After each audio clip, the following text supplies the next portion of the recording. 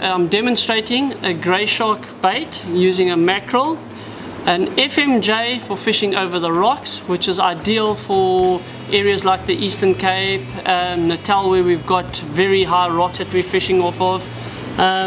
One of the best features of it is the length of wire that we've actually got as far as this trace goes. Very simple, very easy to do, very quick. Simply to start off, what we're going to do is take your mackerel, and I'm going to cut it at an angle to get a lot more blood exposed. It's not a very big bait to throw.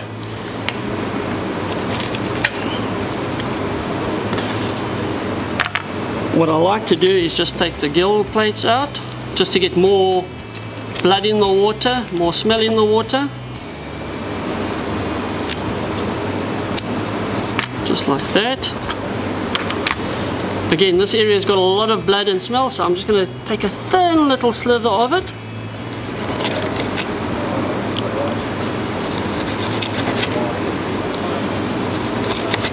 Making a golf ball size trace cotton. Golf ball size bait. That part there, I'm just going to quickly trim off that. All I've done is just take off that little fin there as well.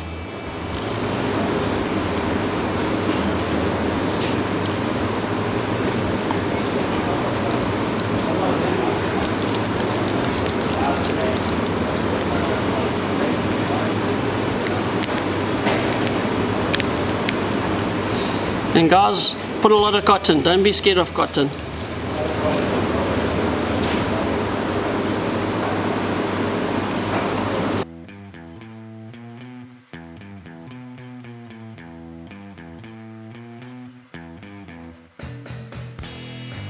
Already you can see how much blood is actually coming out of this bait.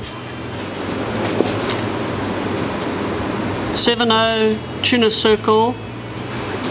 It's the offset one, and all you have to do to rig it is straight through there, like that, and there's basically the bait all ready to cast. And that, with this full metal jacket, for fishing over the rocks, is one of the best baits that you can use when you're fishing in big holes, gullies, rocks, anything like that. There it is there, guys.